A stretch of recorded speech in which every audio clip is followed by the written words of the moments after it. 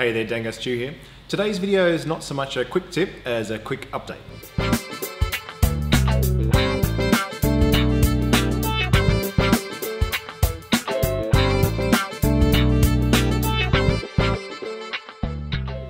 Over the last few months, a lot of people have been asking what's happening with the Evinrude 150 that had a bit of a meltdown, and I'm pleased to say that it's finally back from the engineers. I went there today and picked it up. Unfortunately, being literally 2 days before the close of business before Christmas, they were very busy, been under the pump trying to get a few jobs out, and that's understandable, so I didn't really get a chance to film anything. But Kelvin, the sort of main guy there, is very nice guy and said, come back in January and we'll go through filming some of the process for you as well. While I was there, I had a little bit of a sticky beak and had a look around at some of the machines they have set up for doing the crankshafts and everything, and it looks like quite an interesting shop, so I'm really actually quite fascinated myself to have a look at that next year. But for now, I'll just show you what we've got back here and what we're going to be working with. As subscribers will remember, we had a bit of a melted piston like this and quite a bit of scoring on the skirts, all that kind of stuff.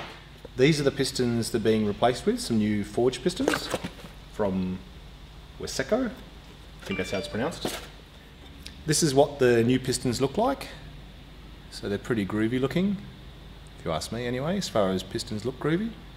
And they are 40,000 over. I think originally there were 30,000 over in this, so it's gone up a little bit more. Because some of the pistons were pretty good, some were pretty bad, and some of the bores were pretty good, some were pretty bad, it turned out that 2 of the bores got re-sleeved completely, so this is the old sleeve. And I briefly had a chat and he said apparently they actually heat them up in some oven of some description which helps them extract these and put the new ones in. And then all the existing ones and the new sleeves are all sort of honed and machined to perfectly match these new pistons.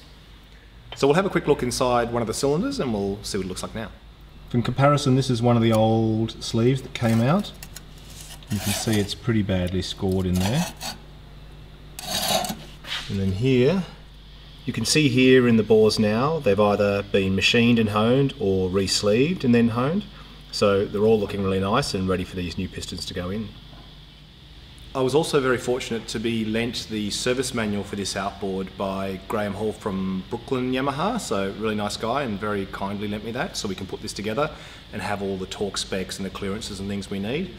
I talked a bit about the clearances and things like ring gaps and that sort of stuff with Kelvin before I left CDA. And he said that it should actually be all ready to go. All the rings are pre-gapped and they come as a set with the pistons. They all came in one package, a piston and rings and circlips and things like that. So it should be a bit of a no-brainer to put this back together from a certain point of view. He also said when you're assembling, just use 2-stroke oil as your main sort of pre-assembly lubricant for everything. So that's what we'll be doing.